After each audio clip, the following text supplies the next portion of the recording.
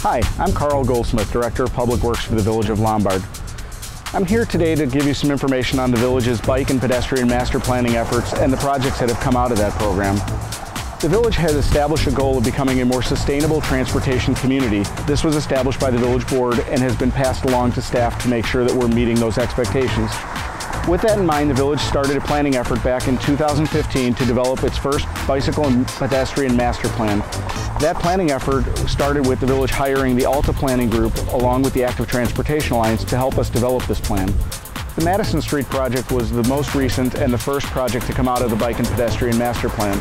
Included in that project was the designation of both bike lanes as well as bike boulevards.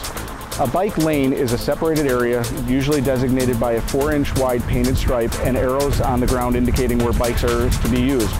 The shared lanes are actually using a sharrow, which is a bike indicia with a shared arrow, and that's an indication to both motorists and bicyclists that they can share the lane. We still encourage people to use safety and make sure that you leave safe passing distances when you're moving around bicycles. The next step of the process is to develop additional bike lanes. The village has in the next 10-year plan to develop about 45 miles of either shared or dedicated bike lanes to assist with moving people both safely and efficiently throughout the corridors. In areas that have pavement that is sufficient for the separated bike lane, the village will continue to use bike lanes as they have been proven to be the safest and most effective way to separate movements. For areas that have insufficient right-of-way or sufficient pavement width, we'll continue to look at sharrows as an effective way to move both motorists and bicycles and pedestrians through the corridor.